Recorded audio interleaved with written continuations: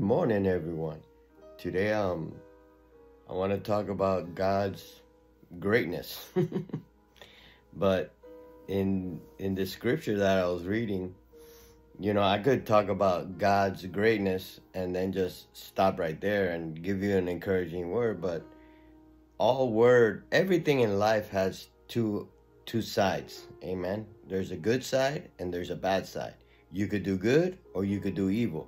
You could be right, and that's how the scripture is also.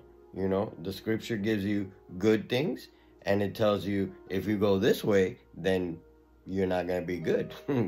Bad things are going to happen. Amen. So I'm going to be reading in my paraphrase Bible in Isaiah 66, 1 through 3. It says, "Heaven is my throne, and the earth is my footstool. What temple can you build for me as good as that?" God is in control of everything. The whole world is his temple. Amen. "My hand has made both earth and skies, and they are mine. Yet I will look with pity on the man who has a humble and contrite heart, who trembles at my word." Amen.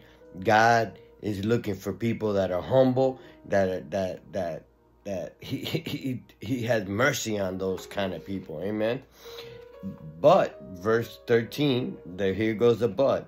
"But those who choose their own ways, delight in their sins, are cursed." Amen. So choose God today.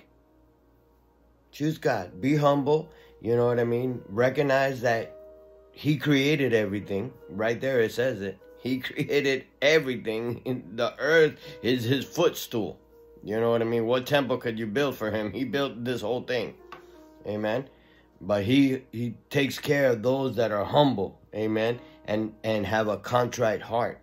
But those who choose their own ways, that most people today want to do their own thing, are what? Cursed. So today, choose God. Amen. God bless you.